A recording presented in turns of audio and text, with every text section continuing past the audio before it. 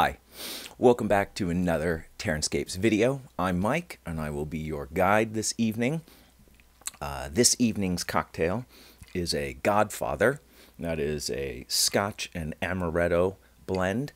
Normal recipe calls for 2 ounces of Scotch, 1 ounce of Amaretto. I think the Amaretto is a little too strong, personal taste, so I might cut that back a little bit on my next one, next time I make one. And maybe a peatier Scotch, but I don't know. It's good. It's good. The Amaretto gives it a little bit of a sweet tinge. But you're not here to talk about cocktails. I just forced that on you. You are here today to see the painting scheme I have done on the Orc board cliff.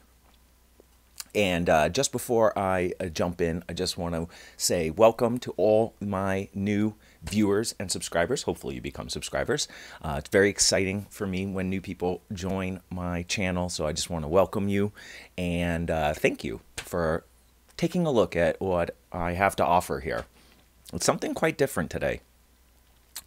The stone texture that you're going to see on the cliff is produced from Bragdon molds.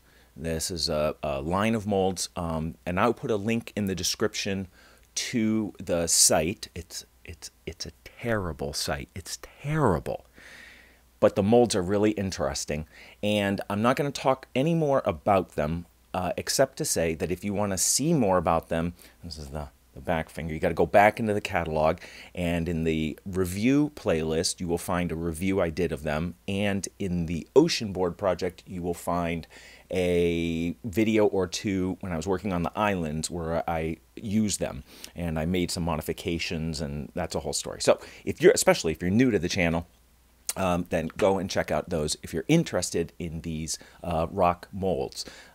So having said that, what did I do with them?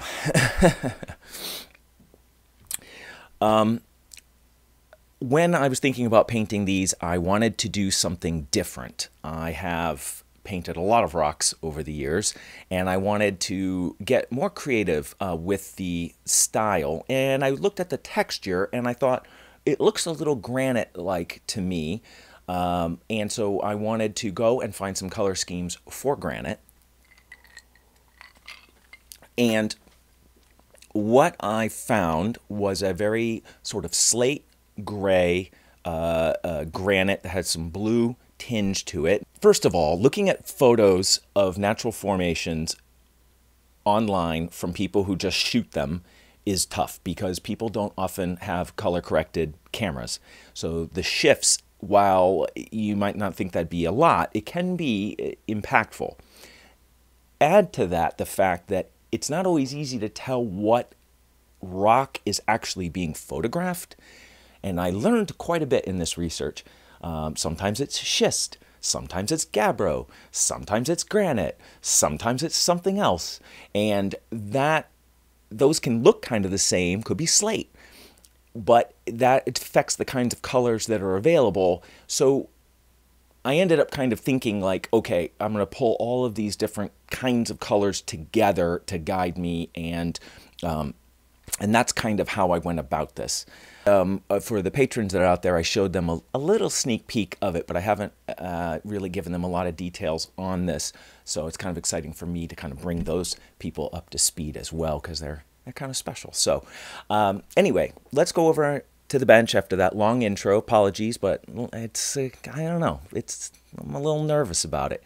And we'll jump over to the bench and we'll come back after that. First thing to say is hold off your thoughts and comments on the color scheme.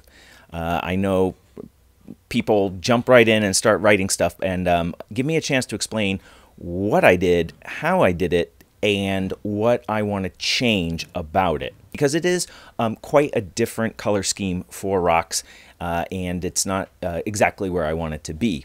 However, I wanted to give you, before we come up a little bit closer, I wanted to give you the full view of the piece so you kind of see it in its entirety and get that wide view of it.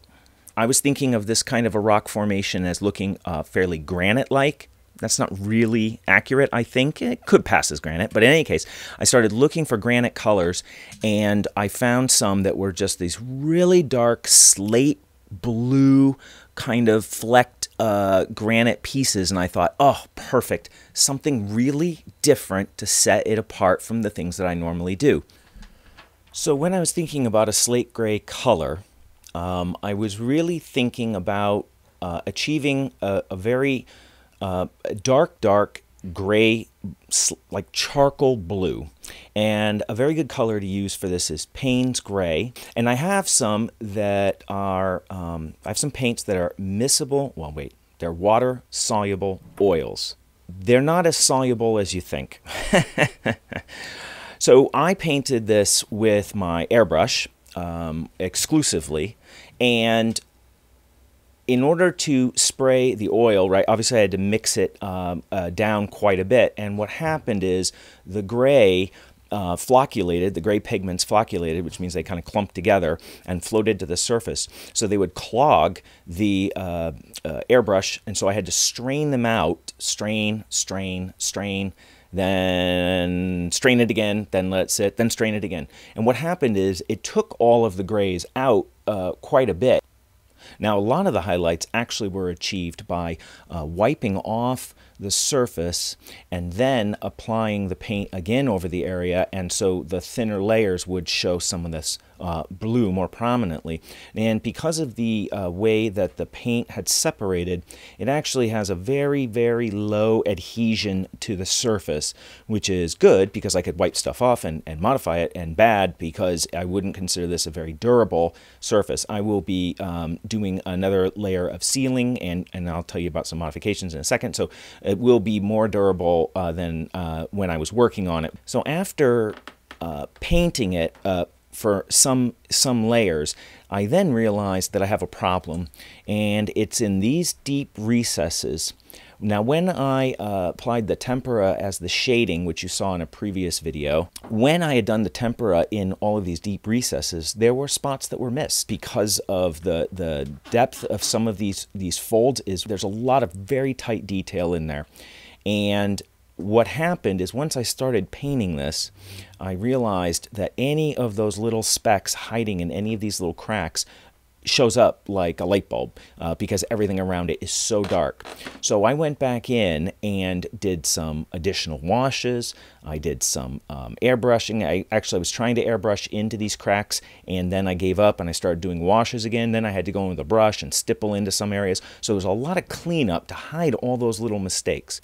This is a very difficult thing to try to shade because I don't want harsh highlights, because if you look at photos, it's not like there's a bright gleam striking off of these edges.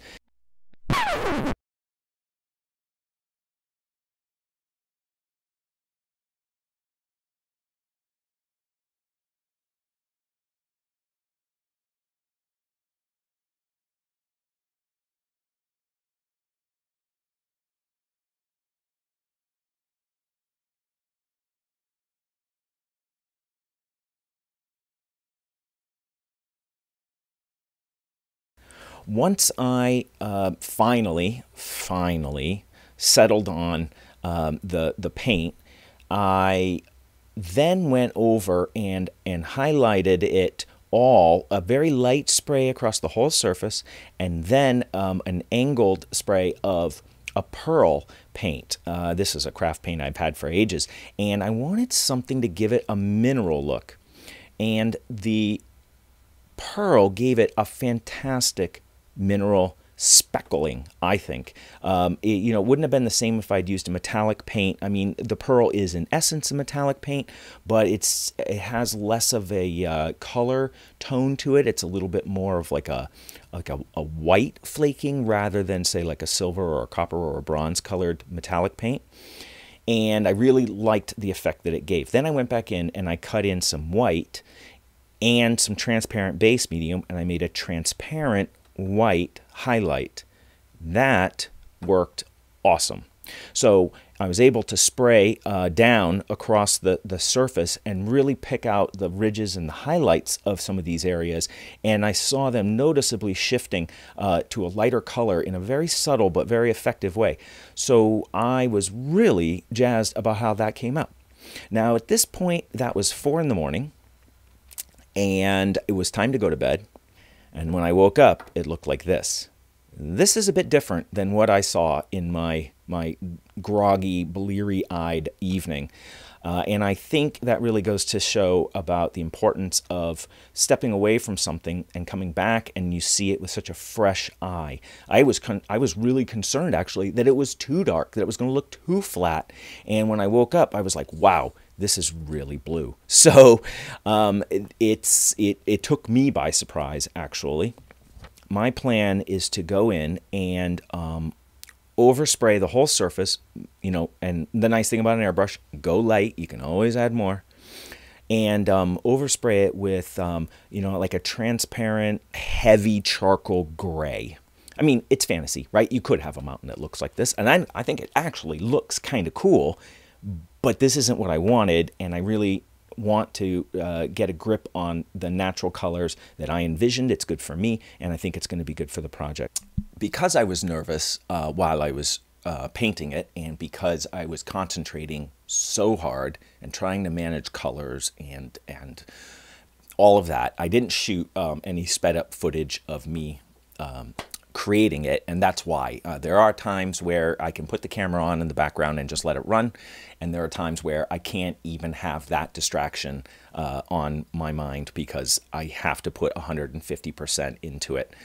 So sometimes you'll get some footage of things being done, sometimes you won't, but that's why when it doesn't happen. I have enough knowledge of the materials available to me now to be able to make kind of informed decisions about what I want to use and how it's going to come out, except for the mixable oils, learning that part though, right?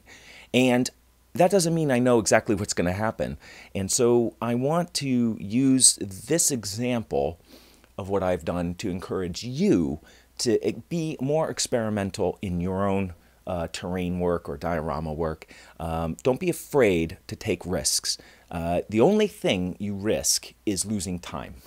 Because if I really didn't like that, I could wash it all down, or I could just paint over it, or, you know, whatever. It's not like anything's been ruined. It's about exploring that. And if I don't explore that, how do I know what the next awesome level could be? And so I want to encourage you to take that to heart and think about that when you're doing your own work. Put something into it that you maybe think might not work and see if it does. And go to sleep, get up the next day, and look at it again. Super important. It's happened to me many, many times. I wake up and I come back and I'm like, wow, that looks totally different than what I thought it looked last night. Or I see new details I totally missed, something like that. And last thought is, don't forget to use real-life photos to help guide you. And actually, in my Patreon, if you become a patron, you will have access to my reference photo library, which I have been uploading photos to for the higher tier patrons. And that library has currently over 200 photos, and I'll be adding more. I add some every month. It depends on what I'm doing. Maybe sometimes I just uploaded a whole load of cliff photos for that library and in fact, then I found a whole bunch more. So I'm going to go in and make sure I get all of them up into that folder. So there's tons of examples of other kinds of cliffs, not just the ones I used for this model, because I just go around and try to sample a whole bunch and then think, which one works and how do I want to go about it? So anyway, that's available if you become a patron, and your support is always super, super helpful and appreciated. I don't know, I really stretched here, and I really think it's going to work out great when I'm done, but it has been an artistic stretch for me to go in this direction, so I hope you enjoyed seeing that. If you want to see more artistic stretching, I'm trying to think if any of that's real, maybe, then hopefully you will come back and you will join me, because you know that I will be back soon with another Terranscapes video.